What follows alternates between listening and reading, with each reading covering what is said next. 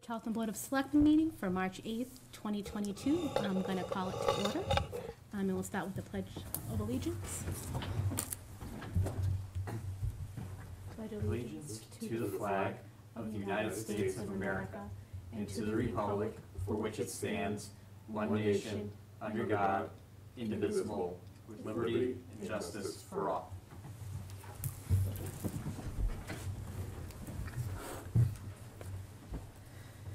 So we have the minutes to our last meeting on February 8th. I make a motion to accept the minutes as written. I second. All in favor? Aye. Aye. All right, Basha, community relations announcements. There's 2 pages full. Announcements for tonight. Nomination papers available in Charlton Town Clerk's office starting February 7th. They due back to Town Clerk no later than March 18th at 5 p.m. All that information is on our website, www.townofcharlton.net. There are still seats available. Charlton Town Election Day, Saturday, May 7th, from 8 to 8 p.m. at Heritage School. Volunteers sought for Government Study Review Committee. The Board of Selectmen seeks residents to review the 2016 Government Study White Paper Report and report on progress made and further changes that should be considered. Those interested in serving on this committee should submit a talent bank form to Executive Assistant Mary Devlin at mary.devlin@townofcharlton.net. All that information also is on the website. There is one opening on the Council of Aging. Anyone interested should submit a talent bank form found online to the Board of Selectmen at 37 Main Street, Charlton, Mass., or email Mary Devlin at townofcharlton.net. Library announcements. Featured program and events. Thursday, March 24th at 6:30, library is looking for you to join to learn all about raised bed gardening with Kate and Eric from Blackstone Valley Veggie Gardens. This is going to be about how to build, fill, site, and plant the gardens.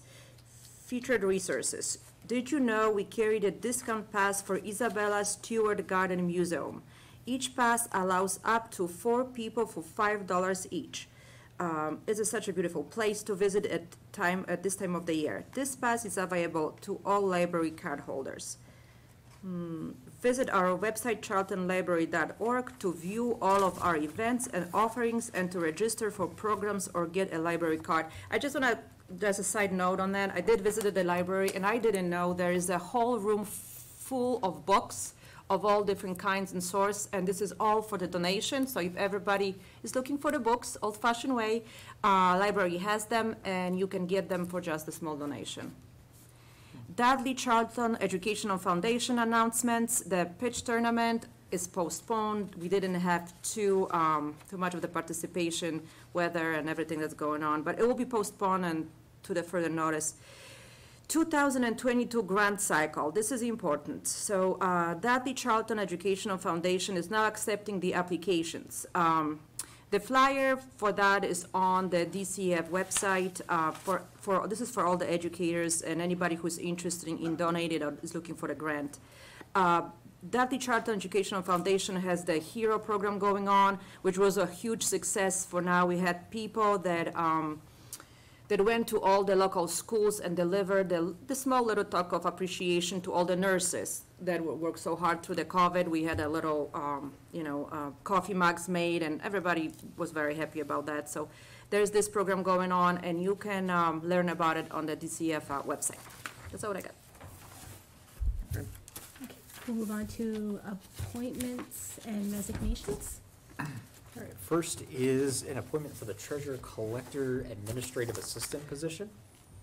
Attaches a request from Lynn Dyer, Human Resource Director, recommending the board appoint Melissa Iozzo as the Treasurer Collector Administrative Assistant.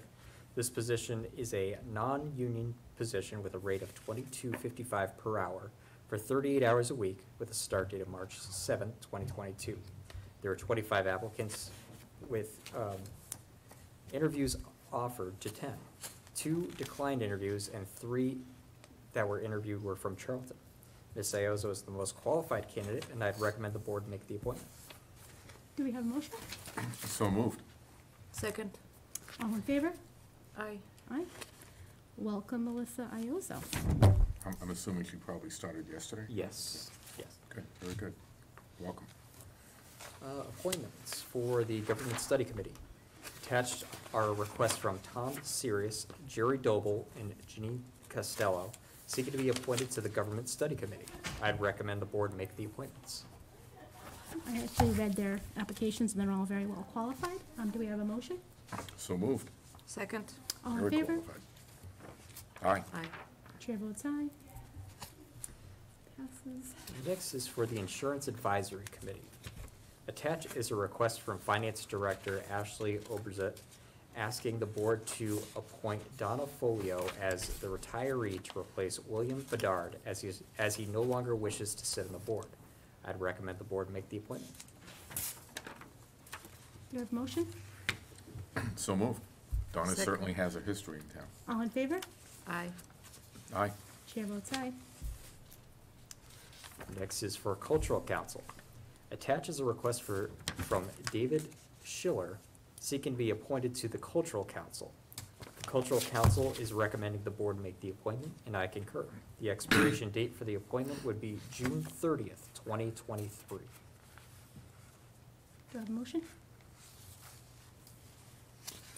Gonna be Oh, yeah, move. I move. Yeah, so moved, so moved. But my only he also checked off economic development. Was he hoping to get on that too, or?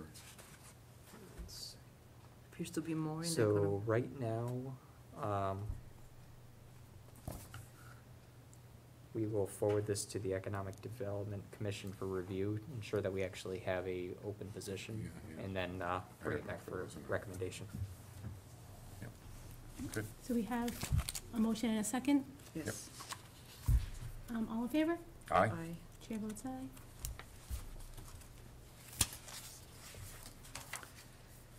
Next is an appointment to the Municipal Building Committee. Attached is a talent bank form from Adam Kelly, seeking to be appointed to the Municipal Building Committee. The Municipal Building Committee met and would recommend the board make the appointment. The term of appointment would be June 30th, 2022. I would recommend the board make that appointment. So moved. Second. All in Very, favor? very, very strong background. Aye. Steve? Aye?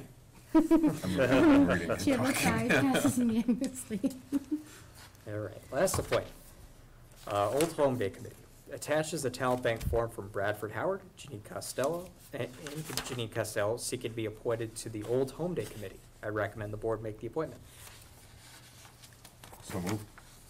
Second with pleasure. All in favor? Aye. I give somebody on that one. I love it. All right. Now on Chair to, votes aye. Yeah, It no passes problem. unanimously. jumping ahead of myself here. I have a question. So Yep. would that be, I mean, I would like to meet all these people. Can it be in any some shape or form possible for, if we are appointing these people, for them to actually come in front of us? I'd like to meet those people. That's the opportunity I for think, us to meet them. I mean, I think that asking them to come, like, Like right here. we're very, very happy to always meet them. Maybe we can make it a point to visit one of their meetings or something and do it that way. Not everybody wants to sit in front of, this The room. And you know what But I I'm want saying? other people to meet them. I Right. want people to meet them. Well, we'll make it a point. We'll go visit everybody new, you and I. We'll go to all their meetings. We'll plan. This is an example. this month. is an example. That one- I'm very happy Just about this think, long if list of people anybody that from the town of Charlton wants to join any of our committees, you get a personal greeting from us. That's it. Okay, now All right. we move on to our resignations. Very good. So, first is from the Council on Aging. We've been notified by Elaine Materis, Director of the Council on Aging, that Joan Malinowski has resigned from the Council on Aging effective February 9th, 2022 for personal reasons. The board should accept her resignation. A letter thanking her for her service is in your sign folder. We have placed the opening on the town's website and Facebook page. All right, do we have a motion? I move with sadness. So moved. So, I'm, going back, did we pass over Bradford Howard? Nope, he was part of the Old Home Day Committee appointment list. So we did two, but what about the other things that Three he of them. checked? There's two. What's that? There was, two that were, Mhm. I thought, okay. Yeah, but he checked off Historical Commission and dam auditor as well. Yeah, right now, we don't have openings for those two Okay, positions. okay. I just wanted to make sure. Yep. He seemed like a really good guy. I was talking to him at the Old Home Day meeting. Very Okay, committed to so- giving back. All in favor? Aye. Aye. Chair votes aye. Unanimous, passes unanimously. Thank you for your service. All right, the next is a resignation from the Highway Department. Attaches a letter from Jake Hosegood resigning from the Highway Department effective February 22nd, 2022, due to accepting employment elsewhere. The board should accept his resignation and a letter thanking him for his services in your sign folder. Do we have a motion? Yeah, so moved. I second. All in favor? But, for discussion, though, this seems to be one of these coming up every meeting from the Highway Department, just for discussion. Lots of jobs out there right now. What's that? Lots of jobs out there right now. Yep, that could be a reason. Just to note it.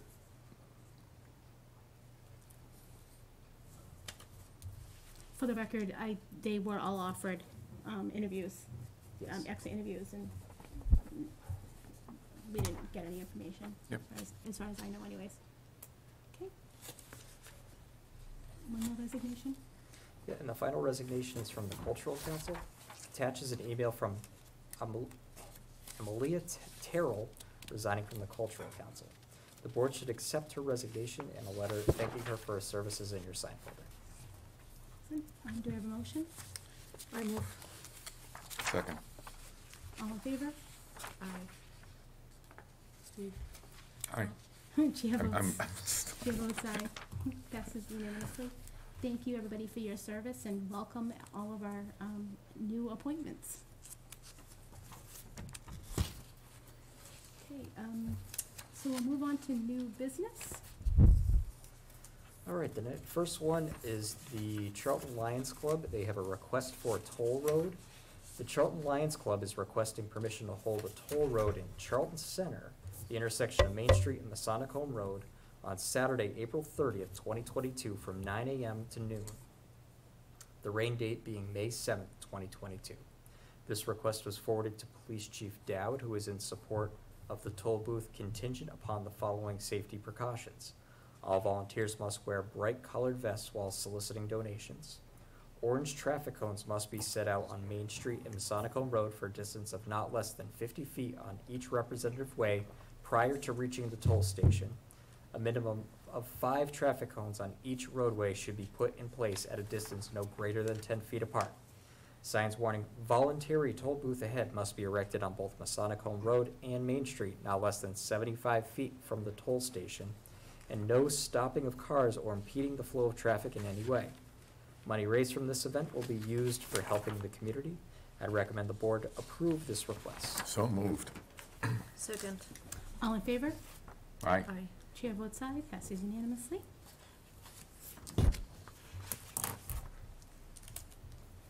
Okay, we have the transfer of common victual license, to Family House of Pizza and Seafood. Just 1 second. Memos are just, there we go. All right. So we have been notified by Keith Gervais, owner of Family House of Pizza and Seafood, that he has sold the business to St. Maria and St. Mina, Inc., Rabe Esprim manager. Attached is the completed paperwork requesting transfer of ownership of the common victual license to St. Maria and St. Mina, Inc. I'd recommend the board approve the license as requested. Do we have a motion to approve the new license? I move to approve the license as requested. Second. All in Second. favor? Is there a Board of Health inspection or anything then? Do we Yeah, need- so the Board of Health licenses will have to be applied for separately. Okay. All right. All in favor? Aye. Aye. Chair votes aye, passes unanimously. Okay, we have a request for permit fee refund for Prunier Plumbing and Heating. Attaches a letter from Norman Prunier from Prunier Plumbing and Heating, asking the board to consider refunding his permit fees in the amount of $250 for permitting and $150, or for plumbing, and $150 for gas, at a total of $375. Mr. Prunier was granted these permits on October 28, 2021. Shortly after, he suffered a back injury which left him unable to work and ultimately has forced him into retirement. No work or inspections were performed on the permits. A new plumbing company requested a new permit and was issued by the building department to perform the work. The building department has confirmed that Mr. Prunier did receive the permits but did not perform any work. Per the board's policy for inspectional services fine appeal, the applicant must file an appeal within 15 working days after the issuance of a fee or fine. Mr. Prunier, unfortunately, due to his injury, was unable to meet this deadline. I would ask the board to consider Mr. Prunier's request and allow the refund of $375 he is requesting. I move that we refund the money to Mr. Prunier for the fees. I second. All in favor? Aye. Just say aye. Aye. Chair votes aye unanimously. I think that's the fair thing to do, so. Yeah, absolutely, Yeah, absolutely. medical reasons. Yep. Okay, and I think all we have left is we're closing the town meeting warrant. So tonight you're scheduled to close the annual town meeting warrant. Below is a list of articles for the board's consideration to be included in the warrant that have been submitted. Article 1 would be elections. Article 2, town reports. Article 3, litigation. Article 4, appropriation of funds for unpaid bills of a prior fiscal year. Article 5, intra-departmental transfers for FY 2022. Article 6, town budget.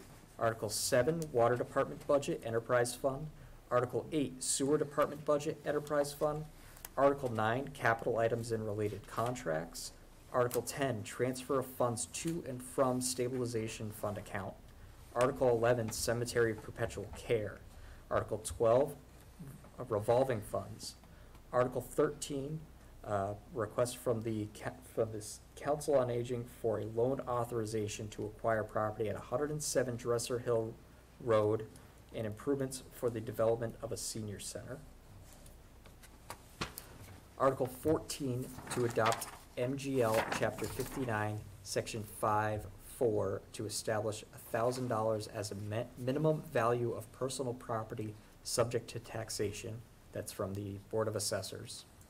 Article 15 was a request that was recently forwarded by Chairman Borowski to adopt MGL Chapter 40, Section 8J, to formally establish a commission on disability in the town of Charlton. Article 16 is a request from the Animal Control Officer for an animal control bylaw amendment. Essentially, this was a request to increase the permit fees, but we may be looking also at transitioning that to a policy versus a bylaw.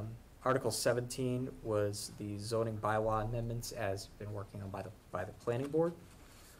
Article 18 was a planning board amendment for zone change to property on Trolley Crossing.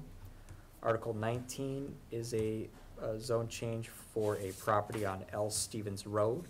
And Article 20 is the town road acceptance of St. Mary's Way. And that one still has some outstanding issues to take care of, but we'll keep that on the warrant until it's too late for them to meet those requirements. So I'd recommend the board approve the draft list of articles as presented, close the annual town meeting warrant tonight. Is that one motion or two? That could be one. Okay.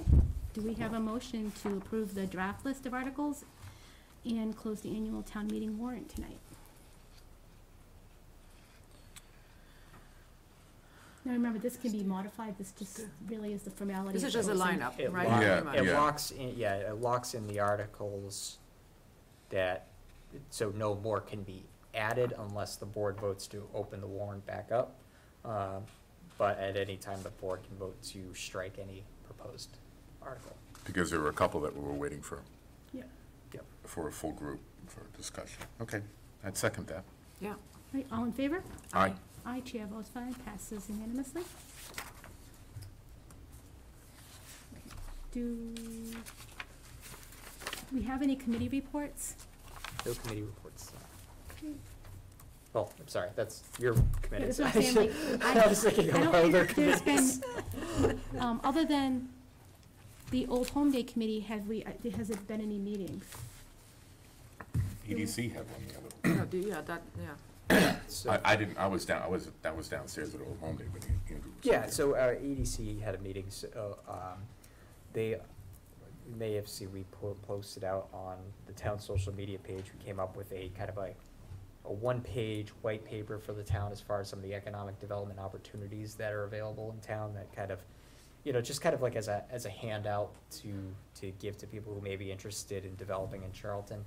We're working on trying to come up with a separate dedicated page solely for economic development outside of just being a regular town page with, committees and reports to be kind of a little bit more robust and some more Would it have like information. all the properties currently for sale in the town or something like that, like actually interactive and usable? What I think we'll have to try to do is find a way to link to an active database, because trying to keep that list updated may be a bit time consuming and will go stale pretty quickly, So we especially in have the to current like figure market. out a realtor that, Yeah. or some. Yeah, so that we're in development with that, but they had a discussion with, some interested or developers in town about potential zone changes that they wanna bring to the table, on properties in proximity to Route 20. And it was more of a discussion around the EDC being a supportive force as it goes through the process. Like a versus- resource for those businesses per yep. se. So that website will be linked from the town to the separate website? Yeah, on so top of the one. it'll be on the town's website, but it may just be, may link over to a different page. Yeah, It'll yeah, so still they be can go linked. there, maybe link to the e-permitting and all that, yeah, sure. Trying to find the best way to do it. Oh, I mean, yeah. there's no magic. Trial and error, right? Yeah. To see. Trial and error. You gotta move things around and figure out how they Mm. work best. No, we're so pro-business, so it's And good then to when be. people start complaining, you didn't do a good job. and Exactly. then you gotta- Or at least they're paying attention. Right. Oh, that's good. So, I don't think there's much else going on with other, so, under, Board of Selectmen policy review, the new federal grant policy and procedures, that's actually really a good, not good, Yeah. very So well written. It was something that was picked up by our auditor, especially going through, and this, when we were dealing with CARES and stuff, we were going off of really best practices that were out there, but we didn't have a formal policy, so now we wanna make sure that we actually have a formal policy on the books Perfect. related to this. That's good. And it's very well written, so, good job, Ashley, and I guess the auditors. So we have to vote to approve that? Yes. Do I have a motion to, accept and approve the new policies and procedures surrounding federal grants? So moved. Second. All in favor? Aye. Aye. Aye. Chair votes aye, passes unanimously. Okay, so we don't have goals and objectives this week. I mean, just updates as to what So I've just- been doing. Town administrator report. Yeah. I know at least relative to that, I know, one of the ones on here is,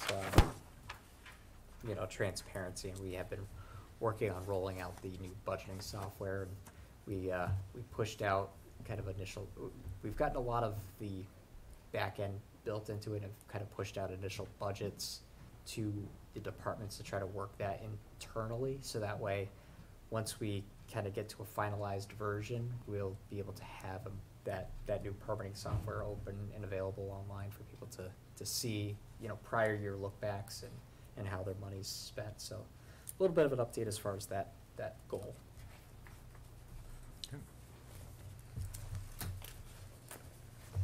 And I can go right into my report if you want. Go right ahead. All right, so as requested by Selectman Singer at the last meeting, just a quick update on the crumbling concrete. So right now, it's just kind of meandering its way through the state legislature. Not much to really report on right now, but essentially right now, it's in the Joint Committee on Environment, Natural Resources, and Agriculture. That was assigned back on March 29th of 2021. They did finally have a hearing on that bill on December 28th of 2021. And right now, there's a reporting deadline from that committee of Thursday, March 31st. And that was just extended the other day, was originally February 28th. So we'll see if they just extend that or if it actually makes any movement. As far as development, you guys may have noticed, there's some groundwork happening over at the Amazon facility, also at the LNG facility down on Southbridge Road. So as these projects move forward, we're going to be trying to provide most updated information that we have on the town's webpage. I know Amazon is going to be sending me over regular reports to just put right out there, and should be the same for the LNG facility. And we're hoping that when the 241 Sturbridge Road project finally moves forward, which it should soon, that we'll be able to provide those updates as well. We have the Small Business Grant Program Information Session. That's going to be tomorrow night at Cornerstone Bank for anybody who's interested. Just want to thank Cornerstone Bank and Sabrina Webb for coordinating this event, hoping for a good turnout, some good questions. So the Stafford Street Corridor Study. So I did just get a first draft of the study back from Vanessa Associates, who's really who's looking of the safety improvements that can happen along that corridor. Some very interesting recommendations, and I'll invite him to a future meeting to kind of go through those. But it has definitely not finalized. Still some feedback to go back and forth, but I found that, some of the recommended upgrades of what could be done at, the Center Depot in Stafford Street were very, very interesting. Wow. Okay. Can you share that with Sure. us? If you, Yeah, I was waiting for it to be finalized. I actually just got the report in yesterday that had the final estimate, or that had estimated cost totals of what some of the improvements may be. So I had some questions about a few things, so hopefully we can just clean them up. Yeah. But what I'll just say, and all right, there we go. I'm putting the lights to sleep. we're not moving around. We're not. Yeah. One of the solutions that they're looking at, as far as Stafford Street and Center Depot Road, is actually turning that into a roundabout. Huh. So, what the estimated price total would be, and what that design would be, may still have a lot of development to go. But I think that's one solution that I'd never heard of for that intersection. It'd be interesting to see what it would actually look like. So. There might be enough space there. There's some quite a bit of eminent domain in that one. Yeah, on those. But there is, around. there is vacant area around it, and Yeah. I'm not sure how much you actually have to take to make that work, but to keep traffic moving, I mean, it only needs to be It's single safe. lane. I mean, right. Huh, interesting. So, Very nice, but really I did ask pleasant. to see if he had any preliminary designs on that, and I'll have him here at a meeting, either virtually or in person, to kind of go through the findings. I mean, Oh, as long as I can remember, since I was a little kid, that's been like the most dangerous Oh, no, spot it's in not that. Charlton Oh, forever. we hear So, about it all the time. I mean, The roundabout Any- that is interesting. Interesting. I guess if you were coming down the hill in the winter, you could still skid around the roundabout rather than stop at a light. If they were behind that. At least then there wouldn't be anybody Pick up a parked in the middle of the roundabout. So, one of the good, one of the goals of this study really is that if we can come up with some conceptual plans, that the next phase would essentially be to do it would be to go to CMRPC and have them kind of look at these findings again, and then be able to take that study and move it along to Mass DOT to get it on, either get it onto the Transportation Improvement Program, or apply for a MassWorks grant that could go into the design of these. So a couple of different options to try to move these. But it would ultimately be their project, not, It- or It's a if- town if- road, but but because of the high crash volume, it becomes a priority from the state level to mitigate that okay. issue. That's good. Good, that's good news. Excellent. Thanks, Andrew. So Shepherd Hill, you guys may have heard too that they have been invited into the eligibility period for the MSBA, for the Mass School Building Authority for Shepherd Hill Regional School. The eligibility period will commence on September 1st, 2022, which will include a feasibility study to determine the appropriate course of action, whether or not that be renovation or new construction. And also, they'll have to secure the appropriate funding mechanism to lock into the program.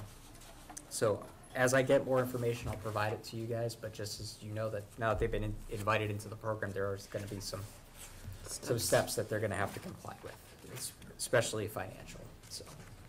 Wanna just at least have it on your radar. That's not something, even for the exercise to go through the cost, As far as, that doesn't need to go on the town warrant, right? not for, As far as the For study. this phase. not for the annual. If anything, this would probably be something that'll have to be tackled at special town meeting in the fall, so.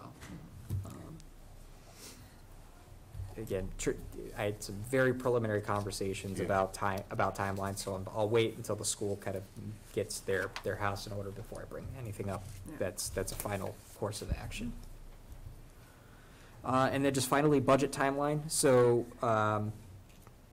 the Finance Committee will be meeting on March 16th with the school departments, that it's going to be reviewing their requests. And I'm sure the MSBA program will probably come up as part of that meeting. And then on March 30th, we'll be looking to provide budget recommendations to them for consideration. So right after that meeting, we'll have a draft budget to the Board of Selectmen for the week of April 4th. So pencil into your calendars to have a joint meeting of the boards on Wednesday, April 13th, so that way both boards can review the budget and make recommendations, and recommendations on warrant articles. And that's what I got for today. Very good. So far, that's a lot of So information. our next meeting will be on March 22nd, 2022 at 6:30 PM. And if there's nothing else, do we have a motion to close the meeting? Motion to adjourn. Second. All in favor? Aye. Night, everybody. Good night.